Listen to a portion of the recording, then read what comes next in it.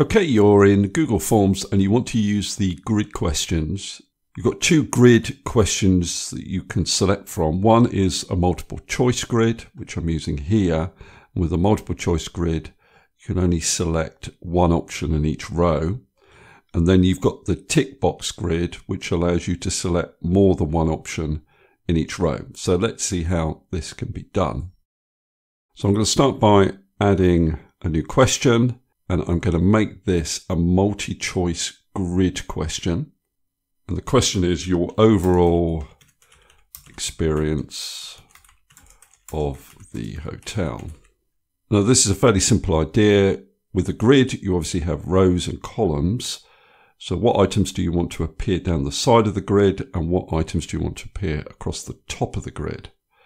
So down the side, I'm going to ask them to give feedback on the room, the reception, the website, meals and drinks, and the grounds. And then across the top, I'm going to give the rating. So it's going to start with excellent, and then good, and then neutral, room for improvement, and then poor. I'll also have not applicable.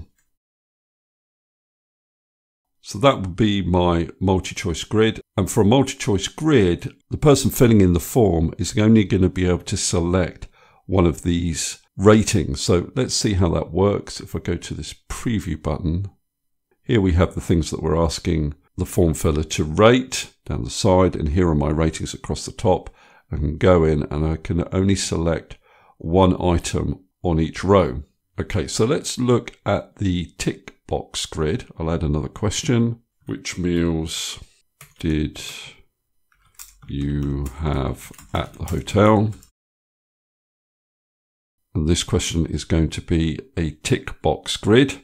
So it's the same idea really as your multi-choice grid.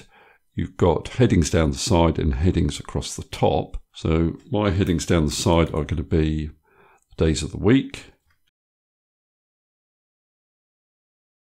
And then across the top, I'll ask them if they have breakfast, lunch, and or dinner. And so if I preview that grid, you'll see that I can tick more than one option in each of the rows. Okay, that's all I wanted to cover in this particular video. Hopefully that's useful. If it is, please give me a thumbs up and subscribe, and I'll see you next video.